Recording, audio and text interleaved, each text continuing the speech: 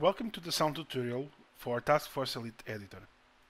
On this tutorial, I'll touch subjects about how to place global sounds and localized sounds in your map. Let's start with the global sound.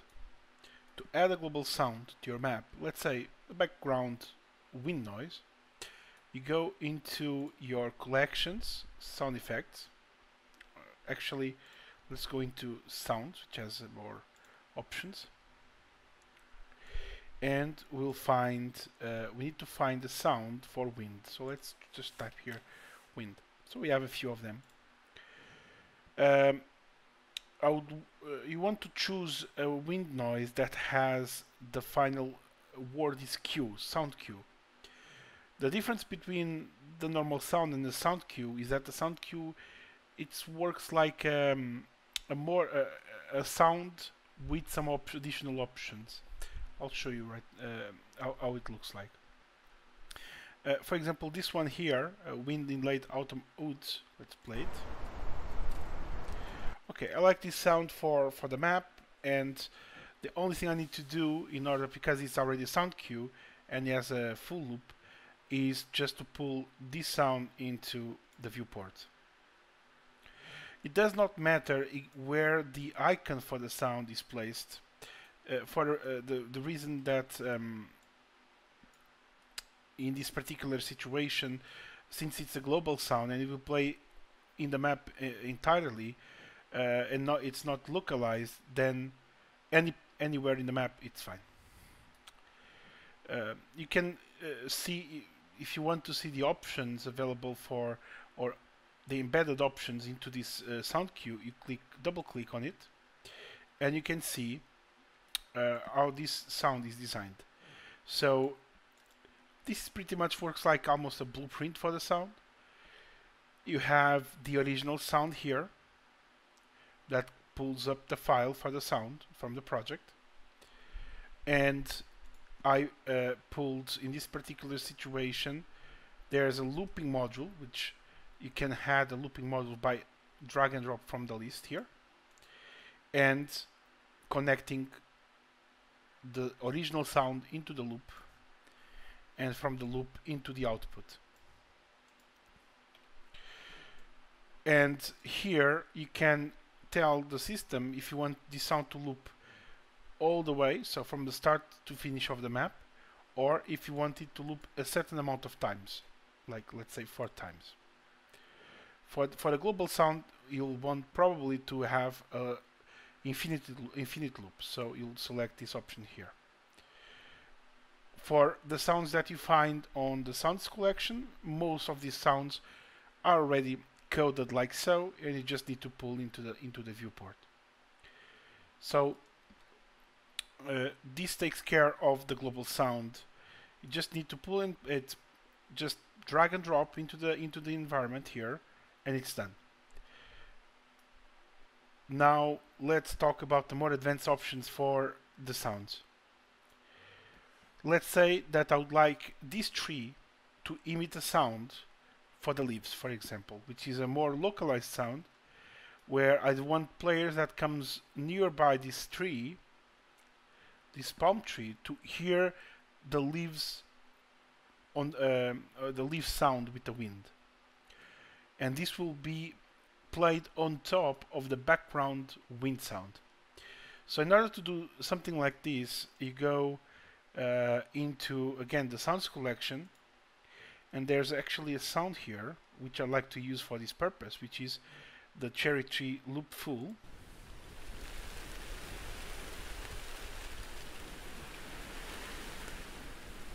So this is the sound I like to use for this type of situation, so I just drag and drop here. For this situation, it's important that you place exactly the origin of the sound where it should be, where you want it to play, here. Now, it's important that you come into the options of the sound cue and override attenuation. And then you just go and attenuation distance here. So you see The small sphere is where the sound will be played at full volume, and then it will start to attenuate immediately as soon as it leaves this sphere, and this will be the maximum range on which the sound can be heard. So this is too far away from the tree. This sphere is actually good, a good size, but the big sphere is too big. So in order to set up the sphere size of the sound, you come to inner radius, which is the smaller sphere here, which is okay, this is fine here. And I want just to reduce the fall-off distance, which is the maximum distance for the attenuation. So for example, player that will be here will not hear the sound, while someone inside of the sphere will hear the sound. Of course, for this situation, a spheric shape attenuation is actually the proper way to do it. But what about if it's a room, for example? Let's say I want to play a sound inside the room. Then perhaps a different shape will be more adequate. So let's say that I would like to play a certain sound inside the room. Let's say a slot machine sound.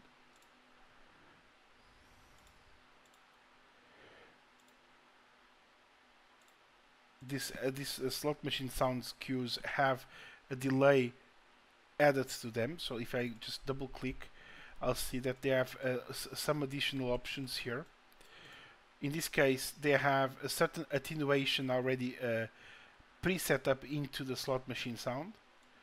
They start with a delay. So for example, again, these options, you can pull them from the the list on the right here, like the delay.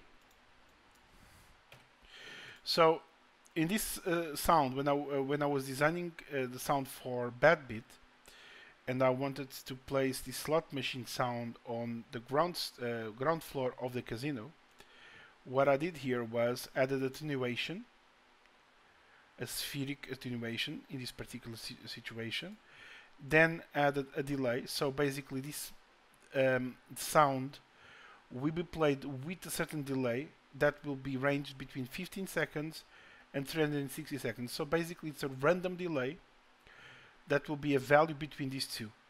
If I wanted to be an exact amount of delay, I would put the same value in both fields.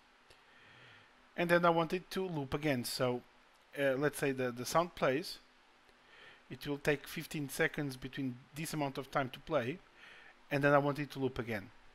Let me exemplify this by reducing the time here between 2 seconds and 5 seconds here.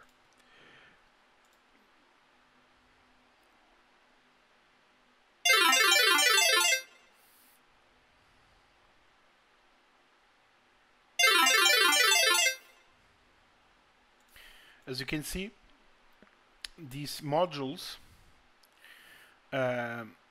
allow the original sound to have additional properties until output, and then it goes back, because there's a looping module, it goes back to playing the sound again.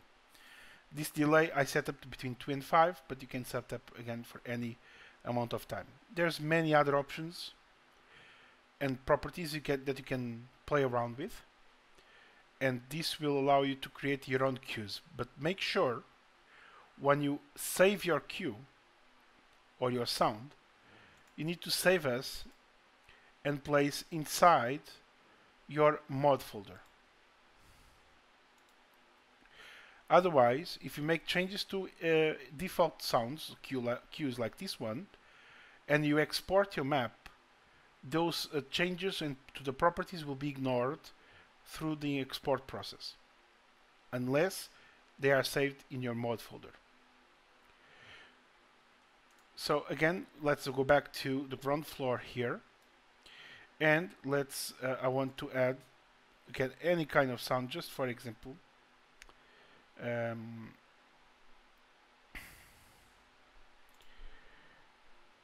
Let's see. what can I use here?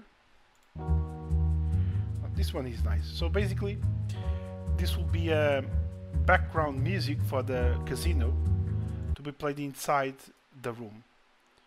So what I will do is just pull into the room. It will generate the spheric by default, but I don't want the spheric attenuation. So in this particular situation, what I will do is override attenuation. We'll change the attenuation shape to a box. And we'll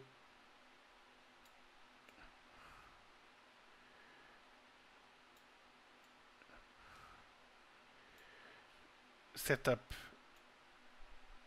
the box size for the attenuation of this sound, and then define what will be, you see here, the attenuation. So I want people that come at least at the door can hear the sound. So something like this. This will make sure that the sound will be played within a box shape attenuation inside the room. If you want to change the volume, you can come to volume multiplier here and increase the volume or decrease the volume. It's the shortcut actually to do so. So this covers the way to design your map sounds from the global sound to the localized sound. Thank you for watching. If you have any questions, please reach out to us on Discord. Thank you.